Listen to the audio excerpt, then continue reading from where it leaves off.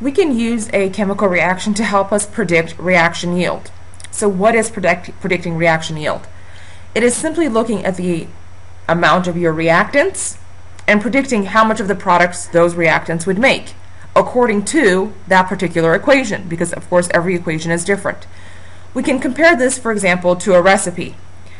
Let's say you buy a box of rice, one of those quick boil rice packets, and the directions say that you add the box of rice along with 1 cup of boiling water, and in turn after X amount of minutes you will then have made 2 cups of your cooked rice. That's basically a recipe, which is nothing more than a chemical equation if you look at it from this perspective. Let's say rather than the 1 box you wanted to make 3 boxes because you had guests or wanted to make more rice. So you purchased 3 boxes. So that means instead of 1 you've purchased 3. You've now changed it by a factor of 3-fold. If you have changed the amount of rice 3-fold to 3 boxes, you should also then change the amount of water that you're going to be adding to the same proportion, which is 3-fold. So you'll be adding 3 cups of water, not 1.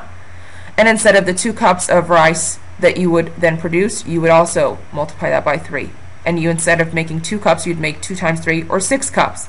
So 1 box of rice and 1 cup of water made 2 cups of cooked rice. 3 boxes required 3 cups of water and then yielded 6 cups of cooked rice.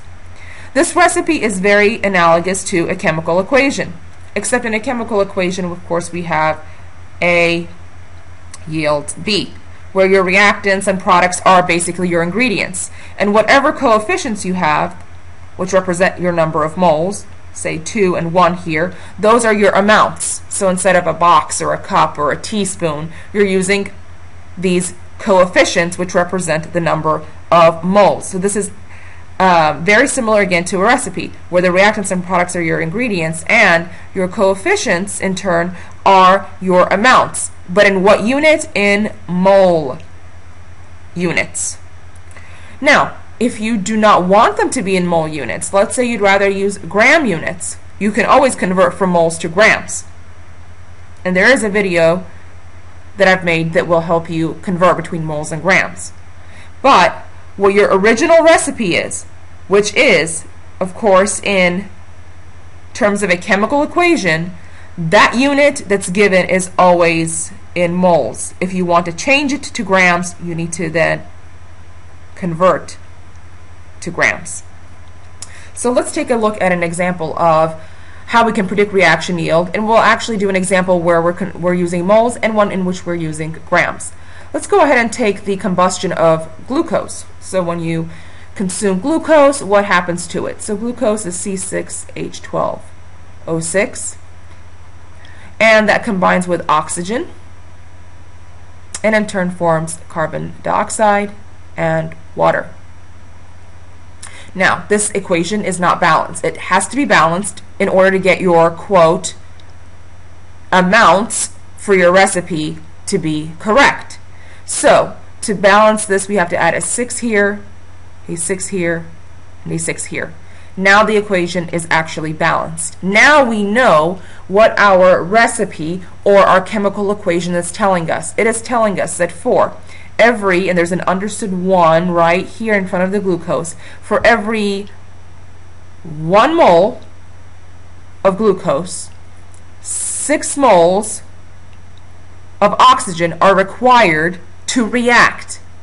If you don't have 6 moles of the oxygen, that 1 mole of glucose is not going to react. It needs to have the exact amount. Just like if you don't put the right amount of water with your rice, it's not going to give you the right consistency with your cooked rice. What that means is that if you add too much water, you're going to have very sticky or soggy rice. And if you don't add enough, your rice will be undercooked and possibly burned.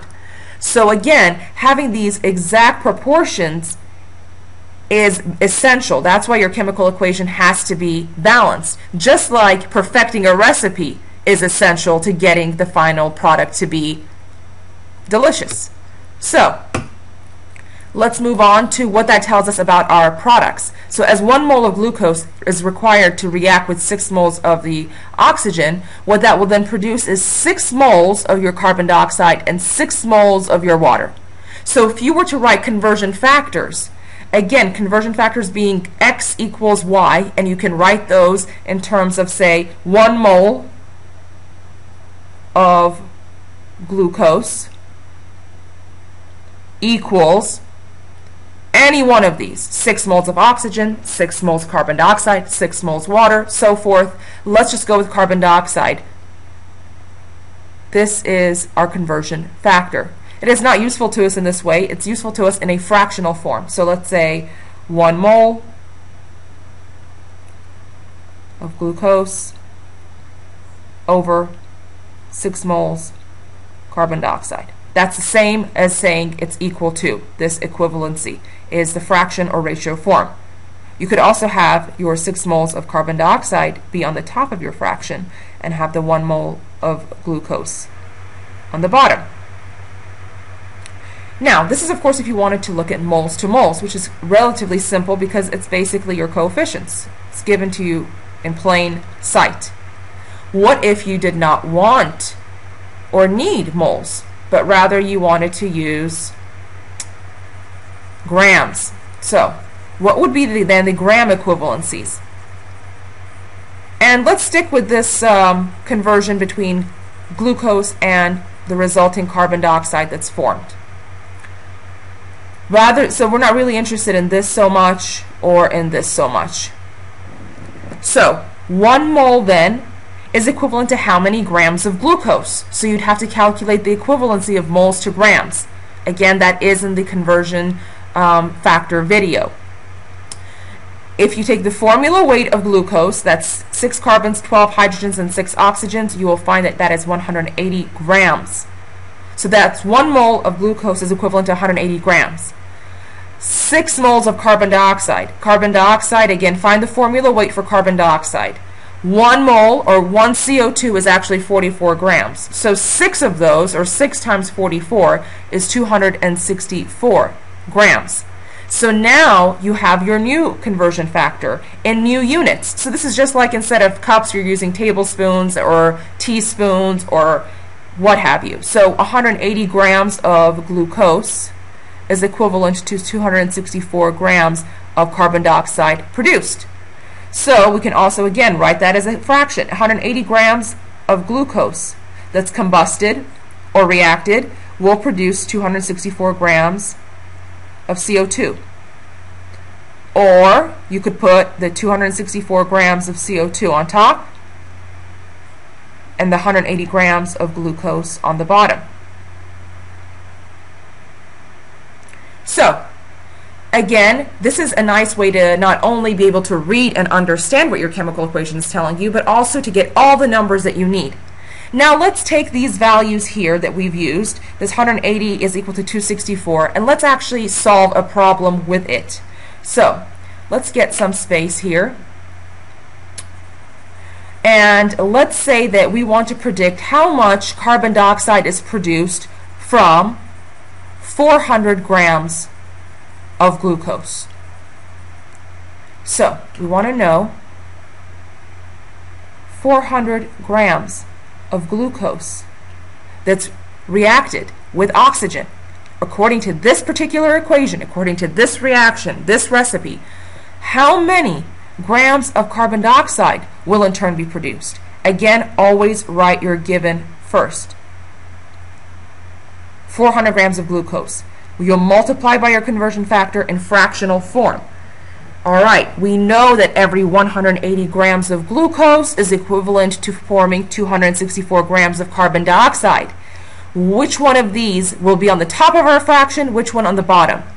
Again, what we want is to eliminate grams of glucose. That should be diagonal or opposite to our given unit, so we can eliminate it. So 180 grams of glucose, the 180 grams of glucose will be down here so that it eliminates that unit. If that's the case, then what we want to do is find what goes on top. Well, what is the equivalent of 180 grams of glucose? It is, for carbon dioxide at least, 264 grams. 264 grams of carbon dioxide. Now, why, again, the 180 of glucose on the bottom? To eliminate the grams of glucose that was given. So that when those are eliminated, the only unit you have remaining is grams of carbon dioxide. So what you would do is take 400 times 264, divide that by 180, and you would get the grams of glucose that's produced.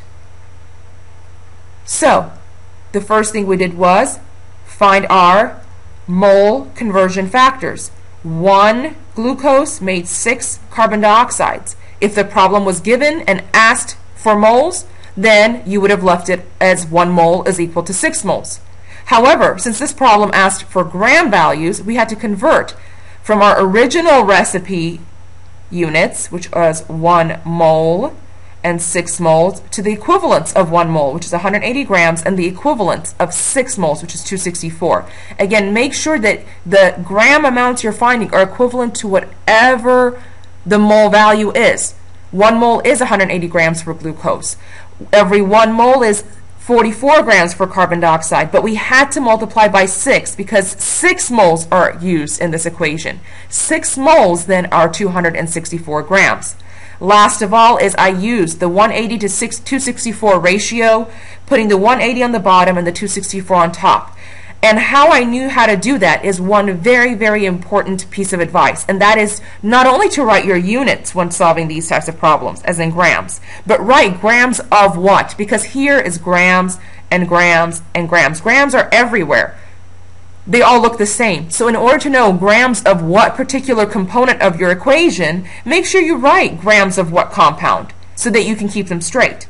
Grams of glucose is written so that grams of glucose down here, there's no mistaking that this is what's being eliminated. And I put grams of CO2 up here so there's no doubt as to what we're solving for, which is grams of glucose.